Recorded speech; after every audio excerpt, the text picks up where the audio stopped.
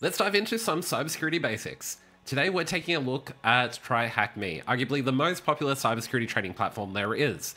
If you're thinking about launching a cybersecurity career as a pen tester or just as a cybersecurity professional and in general, you are in the right place. Now, I've been in the cybersecurity field for about 10 years or so, and I've watched these platforms evolve over time.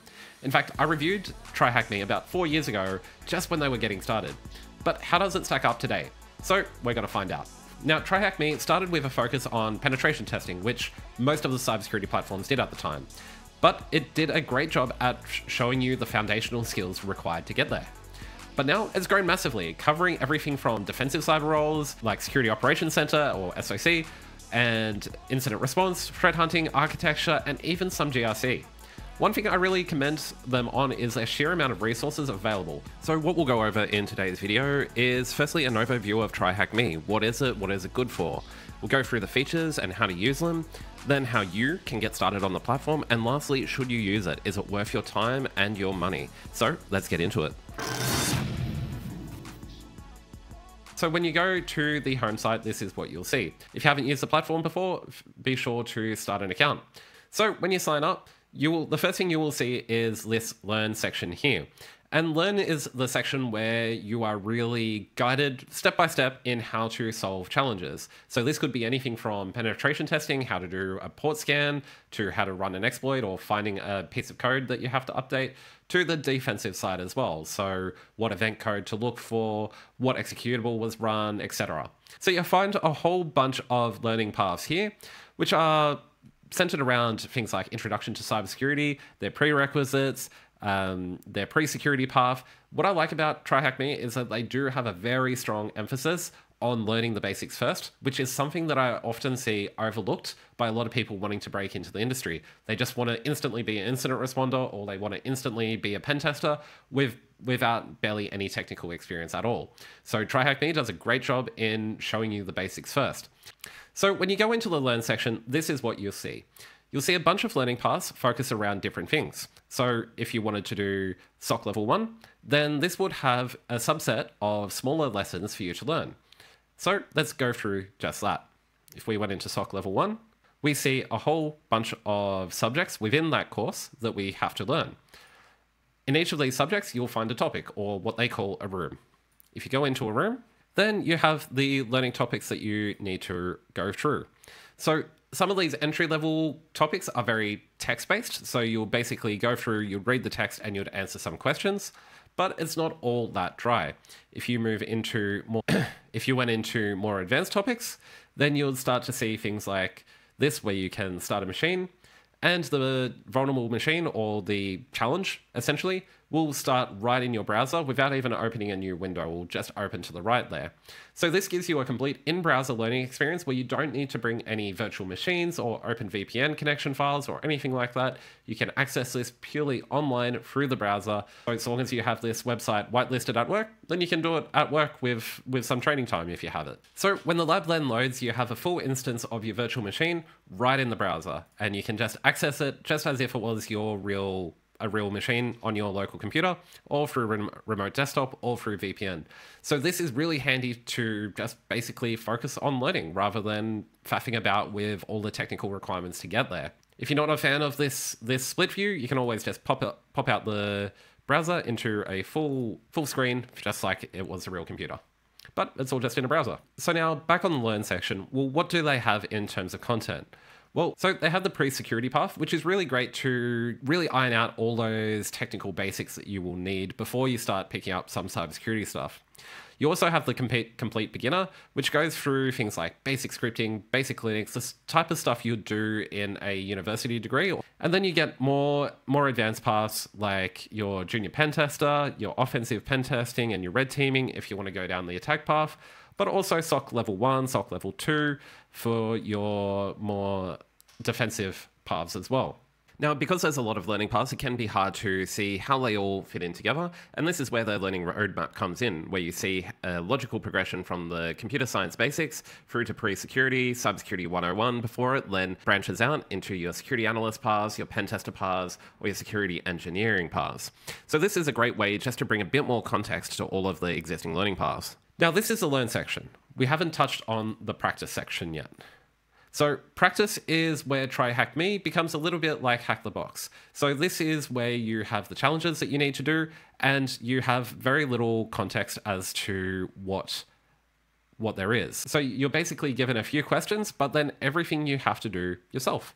Now, I will say the solutions for these machines aren't a tightly kept secret like the solutions for active HackTheBox machines. So if you get stuck, you can always look for community walkthroughs for these.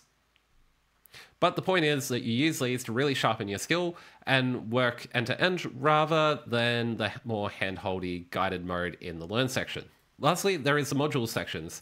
This again is just a different way of categorizing a lot of the topics or rooms that TryHackMe have, and it's a good way to focus on something in particular. So if you want to focus on how to get good with Linux, then you could do the Linux fundamentals. If you wanted to learn more things about incident response, then you have that. You don't need to go through the full learning path. So this is just a way where they've categorized the same topics just in a different way. So regardless of what you want to learn, the good thing about TryHackMe is that all of the topics or rooms are broken down into these bite-sized achievable labs, generally within less than an hour. And couple that with the in-browser experience, it really does a lot in reducing that friction for you to actually sit down and to do some study. You can basically sit on the couch with your laptop with a free half hour or an hour and do some study. There's almost no excuse. So now onto gamification. So HackTheBox do a few things for this to really keep you engaged. You'll see right here, you have the skills matrix. So as you continue to solve rooms, your skills matrix will continue to grow out. They also have a ranking section, but really take this with a grain of salt. And they also have a hot streak. So for every day that you will solve a challenge, you basically get badges for the longer you go. And lastly, they have the levels section here. So I'm level 9, and you basically get points for every room you solve to move up in levels. So the gamification side is definitely fun, but don't take it too seriously because solutions for everything on TryHackMe is widely available. And I almost forgot, they have the leaderboard section as well, which gets you on the Hall of Fame if you get into the top 50 users. This, of course, is by how many points you manage to get, so it could be fun to try to go for the leaderboard if that's what you like. So then how does this really stack up against the competition out there? Well, the closest competitor is HackTheBox, and HackTheBox is definitely a very different platform. It's more focused on a lot more challenging labs without much guiding or lessons, while TryHackMe is more so focused on the teaching side, but then lacks a bit more in the challenging side. So my advice, typically start with TryHackMe and move to HackTheBox when you feel like you want a bit more of a challenge. But if you wanted to stay on TryHackMe, then it's great to learn things outside of the discipline that you choose. So if you're a penetration tester and you want to learn more defensive side, then you have that SOC level 1 and level 2 path to learn all the skills in defensive as well. So let's talk about pricing. Now, the free option is actually pretty attractive. You get individualized, personalized hackable instances. So every room that you do is unique for you. You get access to a lot of the hacking challenges, 500 free rooms, and limited access to the attack box. So similarly to the hackable instance, you can also have the same to attack. But this is frustrating when you're following learning paths because you will not have access to everything in the syllabus. And this is when you will go to premium. Now, this is $10.50 a month, so it is one of the cheaper options out there.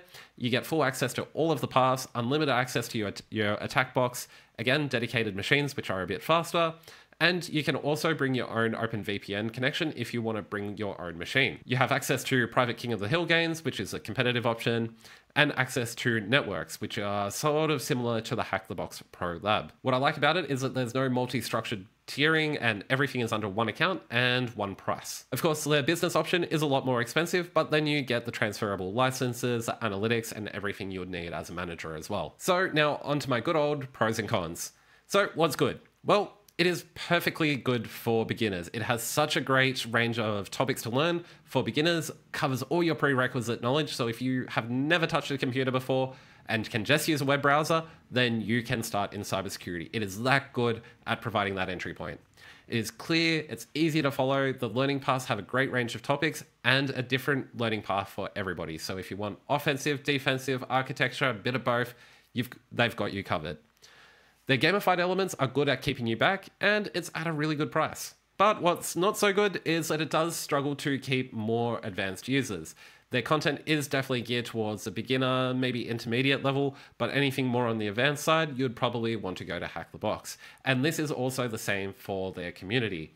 It is certainly not as engaging and lively as the HackTheBox community, where it's really focused on those real novel niche exploits and really pushing the boundary.